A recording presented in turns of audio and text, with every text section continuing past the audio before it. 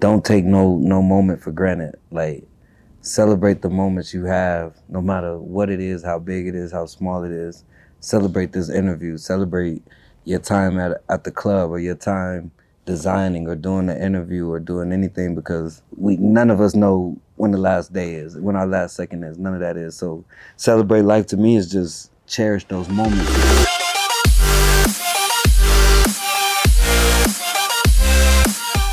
Yo, it's Squizzy Taylor, international DJ, business owner, fashion icon, the coolest man walking, but most importantly, the mayor of Denver.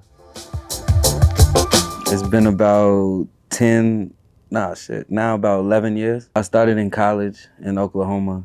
I would say that was the first 2-3 years, and then I moved back home to Denver and been rocking the rest of the time, about 7-8 years. To me, I was Squizzy Taylor in Oklahoma before I was Squizzy Taylor in Denver. So I had it rocking, you know what I'm saying? I had my own, or my whole school, my whole campus ride with me. So it was a vibe like that. And then there was DJs in the city, there was DJs at other schools, but I represented my school, you feel what I'm saying? So I'd say the people I know, as far as DJs in Oklahoma named DJ Kilo. He was a big influence to get me started. Dude named DJ Dre Songs.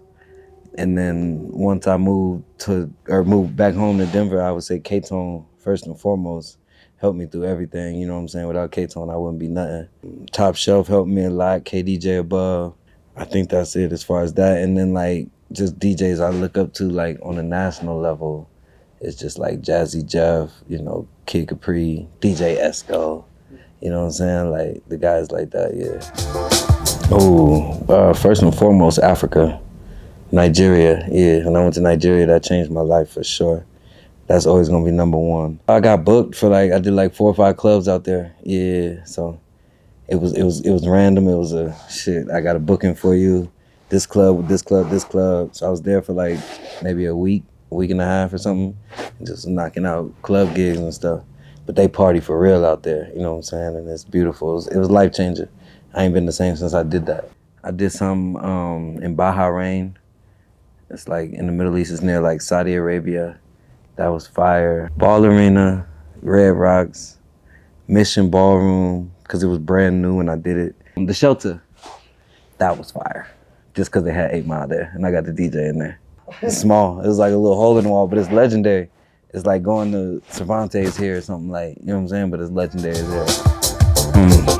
First of all, it was dope to be recognized as an artist, because you know that don't happen a lot for DJs. So we play our role, like, you know what I'm saying? It's about the artist and we play our role.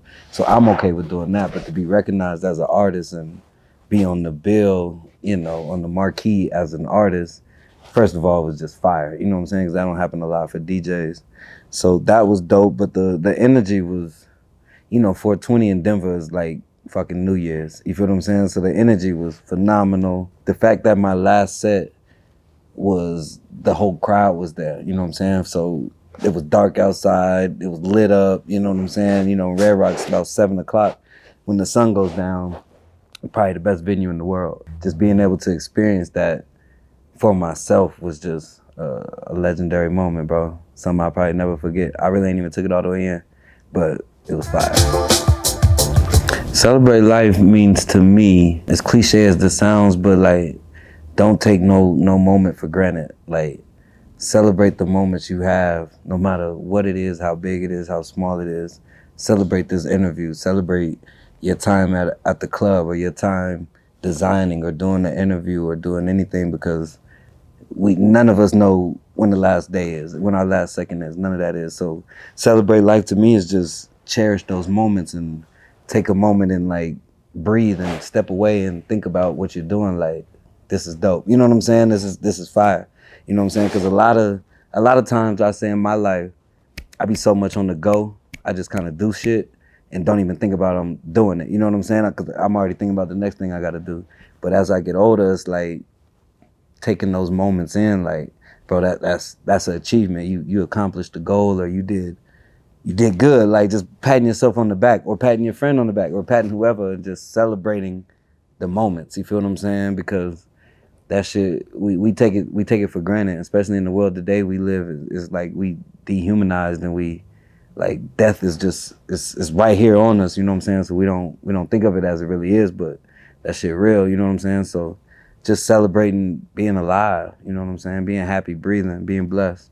So that's kind of what it means to me, and I just, you know, I try to live by that, and I put it on a t-shirt, and people fucked with it. You feel what I'm saying? They kind of understood what I meant by that. So it's just trying to pass that message along through my platform, you know what I'm saying? It's always big announcements, brother, but I would say, as plainly as I could say, ownership, ownership, ownership, more ownership, and me traveling and doing dope shit in front of large amounts of people across the world.